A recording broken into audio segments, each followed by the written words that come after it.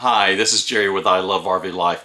We have been looking at portable power stations for a number of months now. Most of these have been very, very large, very expensive units, 2,000 to 3,000 watt hours with, AC inverter capabilities that are at 2,000 watts. But many of you have been contacting us. That is a good application, but we need something smaller, less expensive, and we just don't need all that power. Well, I've got a solution for that.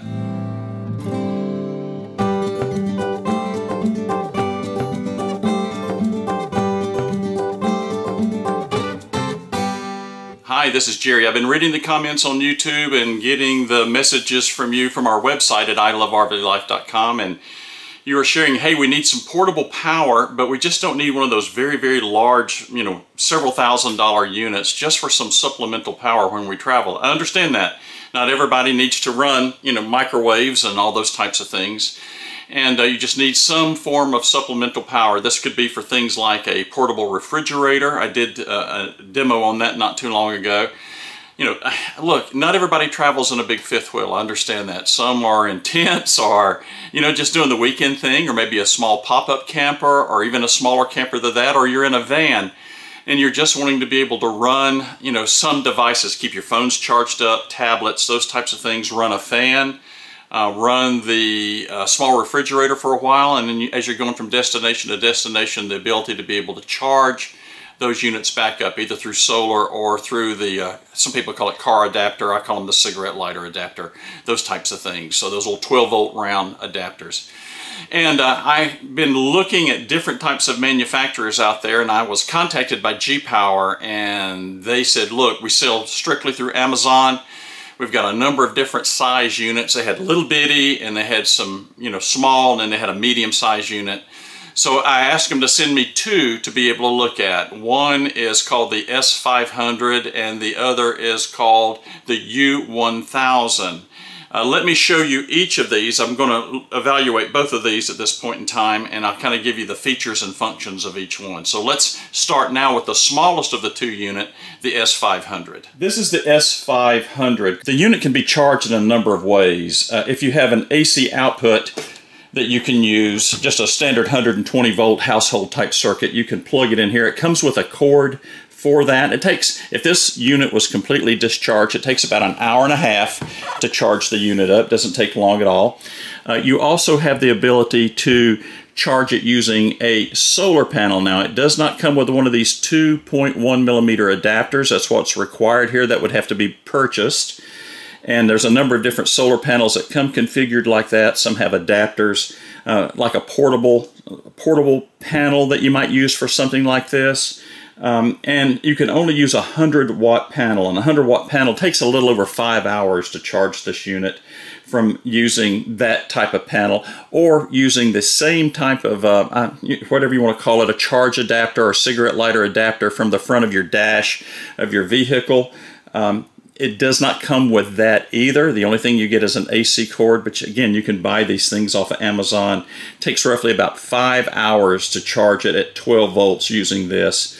So, you've got a couple different methods that you can use to be able to charge the unit. So this is a very small, lightweight unit. It only weighs about 3 pounds. And when we're looking at the capacity, again, this is, very small, very lightweight. It's 556 watt hours, or roughly about 43 amp hours. So as we start looking at the types of outputs that we have here, we do have these USB-A's, your traditional USB-A's. These are your 5 volt, 3 amp for charging your phones and your tablets and those types of things. You do have USB-C on here as well. And these will go up to 100 watts, depending on the type of device that you're plugging in these smaller USB-Cs. You do have this, what I call a 12-volt carport or your cigarette lighter style adapter. And this will do 120 watts max, roughly about 10 amps at 12 volts when you're looking at this. And you do have an AC output, as you see here. Only have a single AC output. And this is rated at 500 watts. So it'll, run a number of devices that you have here.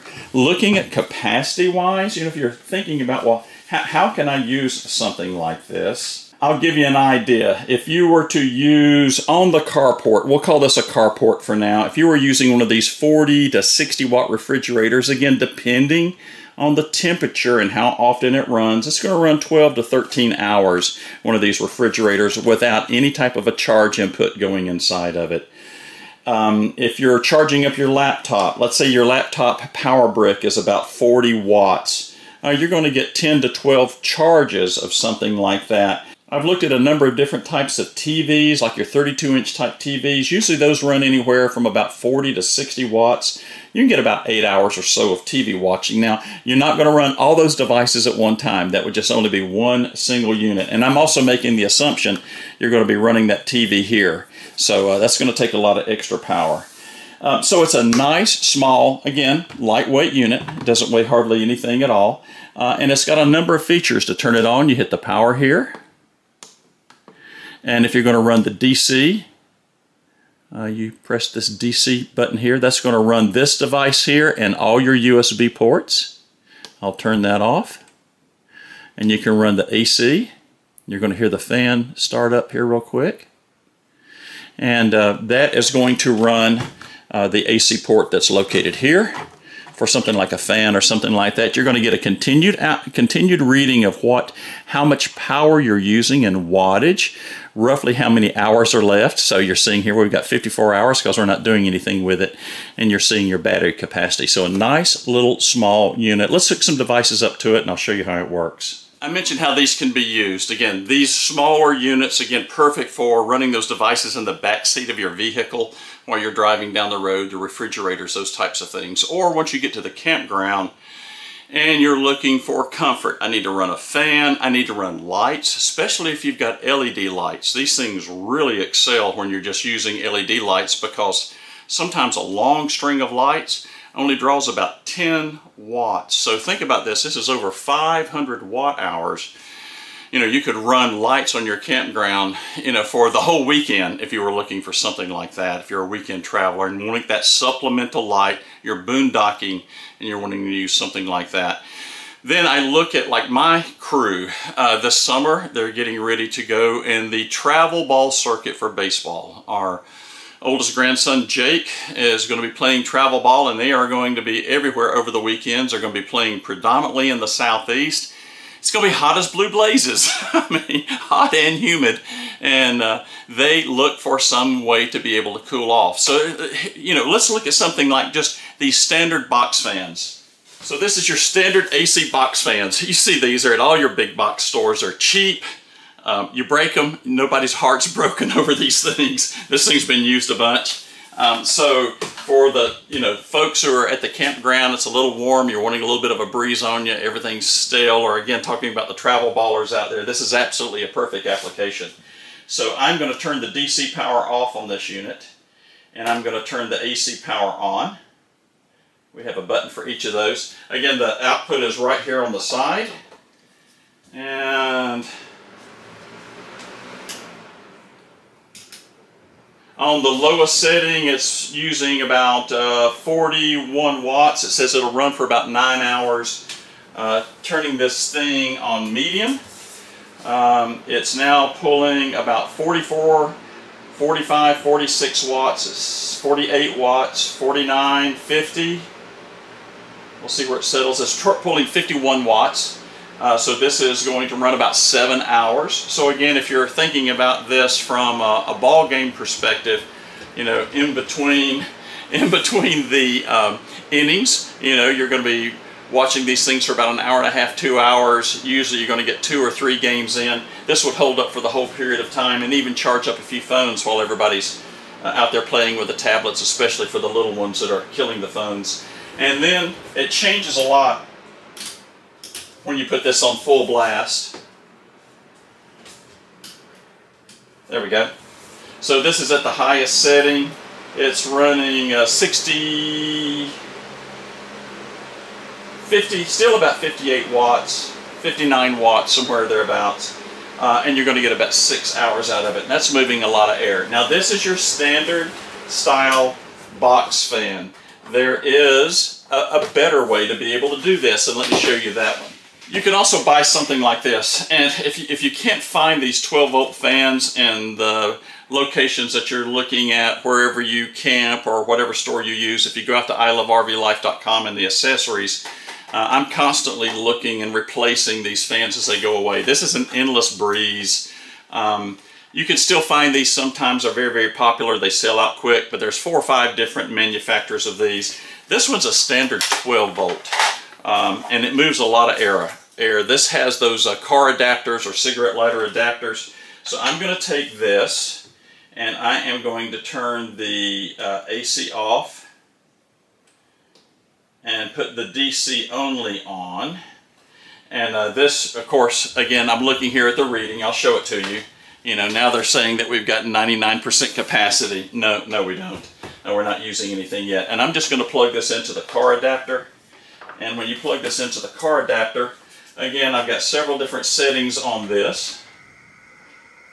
And this thing moves a ton of air. I'm going to turn it around in this direction. This is your air direction here. And this is the lowest setting. Now, this is the difference here, and I'll show you this. I'm pulling 19 watts on the lowest setting. See the difference when I'm only using DC? And it says I've got 25 hours left. So if you're looking, say, camping for the weekend, and you're wanting to have a fan run on you at night in the tent or the small little pop-up, or, you know, however you're camping, you're in a van and you want some air moving, you know, you can run this all weekend, you know, at night for about 2 or 3 different nights and never have to charge this unit up. Run about 26 hours. So if you figure 8 hours of sleep, 3 nights, you know, doing a Friday night, Saturday night, even a Sunday night, you know, and you're doing 8 hours, that's 24. So I've got about 26 hours left. I can charge up some phones. I can do those types of things. It's just kind of, you know, you have to do some power management if you're looking at these. Now, this has multiple settings on it. It's got 3 different settings on it. So if I go up to 2, I don't know if you can hear it. You know, it's making some noise now. This is now burning 29 watts and moving as much air, if not more, than what that box fan was using on its highest setting. Here's the difference. On 12 volts, I'm using 29 watts, if you can see that, and I've got 17 hours of capability left on it. Now, I'll put this on the highest setting. It's going to sound like a jet going off. I can't sleep with that, but wow, is it moving a ton of air. It's also burning a lot of power. 44 watts. Ugh. 44 watts and 11 hours of capability. I think in a realistic mode, if we're going to be sleeping, we're going to have a fan running on us at night. Let's say that Joan and I are boondocking somewhere and I don't want to use any of the power of the 5th wheel. You know, we could set this on the lowest setting, set it at the foot of the bed, have a nice breeze that's going to be blowing on us. And again, this is only showing 25 hours of capacity left, and it's burning less than 20 watts of power. So this is a great application if you're looking for something to be able to move some air or do those types of things. Now the CPAP machine is a different issue, totally different issue. I'll get my CPAP tester here that I've used in the past. I'm assuming 60 watts of power. Let's see what that looks like. So as I'm doing the juggling here, you know, again, using this supposed 60 watt light bulb, it's saying that I'm using about 49, almost 50 watts. I'm going to get about 8 hours. So I don't know how much of a CPAP machine time you're going to need. Is this going to be the perfect thing to run that? I would say probably not, because you may get 8 hours, you may not. And, you know, if you're going to sleep a solid 8 hours, you know, in between stops, then this might not be the best unit for you to be able to use for those CPAP machines. Again, looking at an 8-hour capability. The good thing is, whatever you're using for, if you completely run it down, going from destination to destination, overnight, you can charge it back up again in just a few hours. You know, driving, I'm assuming you're going to be driving for 4 or 5 hours. By the time you get to your location, you're going to just about have this unit charged back up again. Again, if you got a 100-watt panel, one of these portable foldable panels, I've got 3 or 4 of them laying around here. You can plug that unit inside here, charge it up 4 or 5 hours during the day. You know, you're going to have to manage the sun. But again, these smaller units, perfect. You can see how light, not a whole lot to it. A great little unit for some basic basic travel needs. But if we need to step our game up, let's look at this 1000 unit. Let's look at this unit. This is the U1000. This is almost twice the capacity that we looked at in the smaller unit, but we have a lot more features, a lot more inputs, a lot more capability. Now this one has two AC jacks, and totally combined this will run 1,200 watts. So this would run a small coffee pot when you're looking at that. It would run something like one of these little teeny small 0.6, 0.7, 0.8 microwaves that requires about 700 watts of power. So if you're looking at something like this, this is perfect application for your CPAP machine. We'll talk about that a little bit more as we go forward. Again, similar jacks that we have here. We have 3 USB-A jacks, for charging your phone. These are 18 watts, and then you have a USB-C jack here with an output of 18 watts. And if you have a higher power unit, something like one of your larger laptops that requires USB-C for powering, this will run up to 100 watts. One of the things that I like about this is you have two different inputs here for charging it. You can use, again, a cigarette lighter adapter. It does not come with those. You can buy those 2.1 jacks to your carport adapter off of Amazon. They're relatively cheap. It does come with a power brick. I'll show you that in just a minute. And then you have your Anderson style plug here for your solar panels. And you also have here a 12-volt accessory output. This 12-volt accessory output here will handle 120 watts that you see that is very typical with a number of these different units. So for charging this up, you have a number of different methods. I'll show you the charging brick that it comes with that you plug in here. You can plug it into this AC outlet, and it only takes about 5 hours to be able to charge this up from nothing if it's completely died. Now solar panels, it can handle solar panels in the 210 to 240 watt capacity, twice what you had before. Again, depending on weather, depending on sun. If you got good bright sun, it takes about 5 hours if you can get really good consistent sun going into this unit. Not much different in charge time of plugging the cigarette lighter adapter in or your car accessory port as you're traveling from point A to point B. Roughly about 5 to 5.5 hours to be able to charge it with something like that. So you're looking at a similar capability. Again, looking at this from a output perspective, it really has a lot more power to be able to charge things. Again, if you're looking at something like these portable refrigerators run anywhere from 40 to 60 watts. They turn off, turn on, depending on how hot it is outside. But you're looking about 20, 21 hours of being able to run one of those refrigerators. That's very handy. If you're looking at charging your laptop, you can probably charge a 40-watt laptop about 20 times. That's a lot of power.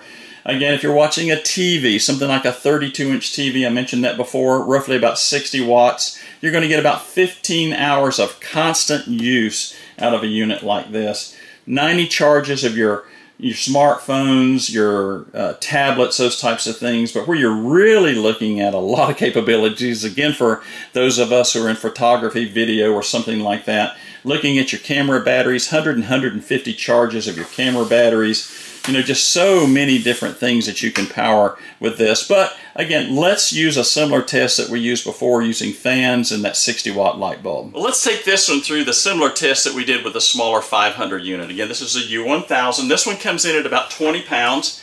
Still not too hard to carry around. I'm going to try to juggle this and show you the screen as I plug in the various units. So let's start with that box fan. We'll do the same test that we did before. Now the nice thing is that this one does have two outlets, so we could run multiple devices on this if we chose to do so. I've already got this one on AC. I'm going to turn this on the lowest setting. So on the lowest setting, I'm looking at, again, 42 watts of usage. And I'll try to hold this up to where you can see this. 17 hours of usage on this. So again, look at this small package as you're thinking about where you can use this or how it can be used. Again, for those of us who are traveling on the weekend, tents, pop-ups, small things like that, you know, we can run this a good bit without having to recharge it. So we could run a box fan. Remember now, this is AC box fan. We could run this for a period of time. Or again, for those of you who are travel ball followers out there, and you got the kids out there doing that this hot summer, this is a perfect application. And I'll go ahead and skip the middle setting, and we'll just go all the way to the highest setting. So I'm going to have to hold this. And I'm going to have to hold the fan because it's wanting to walk, but it's showing about 13 hours of capability. You could run this thing all day long. I'll probably plug some other devices in here and keep it charged up. Only running 57 watts, 13 hours, so that's not bad. But remember now, what really works great are these portable 12-volt fans, and that's where this thing is going to scream. All right, we're going to take this Breeze 12-volt fan. We're going to plug it in here. And again, these things are really efficient and move a ton of air. I'm going to take it off of AC. You have to hold these for like a second to do that. I'm going to put it on DC. I'm going to turn the AC off. Whoops, I hit the light. I didn't mention that this has a function light here. If you're, you know, in the dark at night and not sure where to plug things in, you can turn the light on. Turn it back off, and I'm going to turn the AC port off. There we go. So I've got it on DC only. Now what this is going to run is this accessory jack that you see here, the 12-volt accessory jack. It's also going to run all of your USB ports if you're choosing to operate those. So I'm going to go ahead and turn this on the lowest setting. And again, this is what I would call our sleep mode. Not too loud, I'll be quiet. And it's moving. I'll flip this around where I can feel the air coming out of it. A good bit of air. And this is, what do you see this? 19 watts of power. 19 watts of power and 44 hours of capacity remaining inside the unit. Making the assumption the calculation in this is correct. And then if I want to move it up to one more setting, and it is really, this is the medium setting, it's really moving a lot of air. So again, if we're at the campground and everybody's cooking, it's one of those hot days that came in, a little noisy, then this is now pulling 31 watts. 31 watts, you can see here. And it says it has 30 hours of capability left. So again, you can kind of, I'm going to turn this down again. You can kind of look at the math here. That's the big issue. Do the math. Running something like this, if I wanted to use it all weekend, let's say a Thursday night, Friday night, Saturday night, we're going home Sunday. I'm going to be running it at night for, 8 or 9 hours. Let's just say we're going to run it for 9 hours at night. 10 hours. Let's do it 10 hours at night. So that's 10 hours at night, 3 nights, 30 hours of usage. And at that capability, I've got 44 hours of capability built into this. So you can see the other types of devices that I could be running on this. I could be keeping the refrigerator, little portable refrigerator that we have. I could be keeping that capped off, run it for 3 or 4 hours, turn it off, run it for 3 or 4 hours, something like that. Plenty of phone charging, tablet charging, any of those types of things. So as you're looking at this, you have to look at a calculation of how power being pulled. Let's say that I do have that string of lights, and that string of lights is going to be running 20 watts. So if I'm going to be running that for 5 hours, that's 100 watts that I'm going to be burning totally out of the capability of this unit. And again, this unit is a slightly under 1,000 watt hours. So you can look at that. That would be using, 1/10 of the capability of this unit to be able to run those lights for a period of time. You can kind of see how that all adds up. If I'm going to be charging my phone 3 times, and let's say that phone requires 5 watts to be able to charge it up. That's 15 watts total subtracted from that 1,000 watts. You can see how to be able to calculate. I'm going to be using this over the weekend. How much power am I going to be able to get out of it without charging it up? Let's say you're in a very shady area and you're not going to be able to charge it up. This will give you an idea how one of these units work for you over a period of time. And then again, these, I really think the sweet spot for a lot of these are those 1,000, near 1,000 watt hour units. Those are your big weekenders, or if you're a van dweller and you've got the ability to be able to hook a 200 watt, 240 watt solar panel into this unit, charge it back up during the day, you're always going to keep that refrigerator running. You're going to have plenty of lights at night to be able to use it. And again, for those of you who are just weekenders and needing power, or you're doing that overnight stop, this is a great unit for those overnight stops as you're going from point A to point B, especially if you have that CPAP machine. Let's see what that test looks like. I'm going to plug this in. Again, we're going to simulate the CPAP machine. Turn the bright light on. And this is a perfect application. This is burning, roughly almost 50 watts. So I've got 15 hours left, 15 hours of capability running this as a CPAP. I can sleep 8-9 hours if I had one of those machines. Still have a lot of capacity to do a lot of other things. We could watch a little TV. We could keep our tablets, our phones charged up. We could run, say, some low wattage LED lights. Again, you may not have the ability, you may not have a lot of power inside your camper. Your batteries might be for nothing more than, your overhead lights. If you have a propane refrigerator, you got to keep that sparking for something like that. You're not going to run a regular refrigerator very, very long on something like this. One of these commercial, this is a 3-door, or even your smaller 2-door. You're not going to run it very, very long with something like this. But if you looking at ways to be able to maintain your house battery and then have some of the supplemental devices that you're using inside the camper, these devices are perfect for that. Now let me just show you again what this one charges with. This unit, the 1000, comes with a power brick. It looks like this, large power brick that you plug into an AC source, so you can do that before you leave home. Or if you're getting ready to hit the road and you've got AC power in the campground, you want to charge this unit up, you can charge it overnight, and then that way it's ready for your CPAP machine. If you're going to pull over to Walmart or you're going to do some boondocking somewhere, you can use that. Again, you can run TV for a little while. You can do those types of things that's on it. Keep your phones charged up, etc., etc. And you can see the style of jack that this requires. Can you make that out? It's one of these little small barrel jacks. This is a 2.1 millimeter. So if you're looking at, buying the adapter to run your solar panel, or you can use the Anderson style jacks. Again, you can buy these portable, 100 watt, 200 watt solar panels, or if you have something affixed to the top of your van or on top of your camper that you want to power one of these devices out, you can either, use an adapter for this barrel, or the nice thing about this one, you can use those standard Anderson style plugs, which are very easy to find, very easy to adapt into a solar panel. If you got the standard solar panel style jacks, you can buy those Anderson to solar panel connections and keep this unit charged up. So again, I'm trying to find something for you that is a little bit more affordable in your RV travels. You may not have $2,000, to buy one of these big, giant, heavy, 40, 45 pound units that have 2,000 watts of AC power. You don't need that. You just need something to be able to,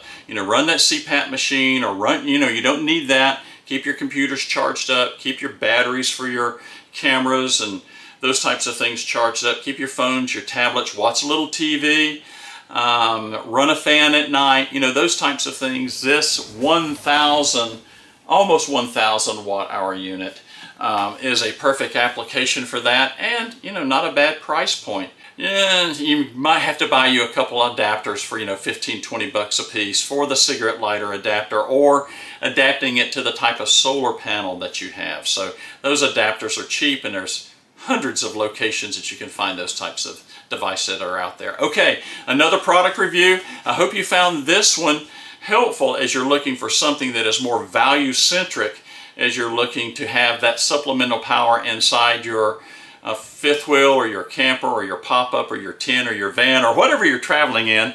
Just enjoy the road. You don't have to spend, $5,000, to be able to put in this very elaborate power system with all these solar panels and, expensive lithium batteries and those types of things. If you just need a little bit of power to get you from destination to destination, or, in the case of this 1000, to be able to provide that power for those supplemental devices and keep it charged up with a single solar panel during the day. It's got its limitations, but it's also got a lot of benefits for you as well. Love doing these product reviews. Hope you found them helpful. If you haven't subscribed, hit that button. If you like these types of things, hit the thumbs up. That way I know to do more for you. and I love doing it just as much as I love RV life. See you in the campground soon.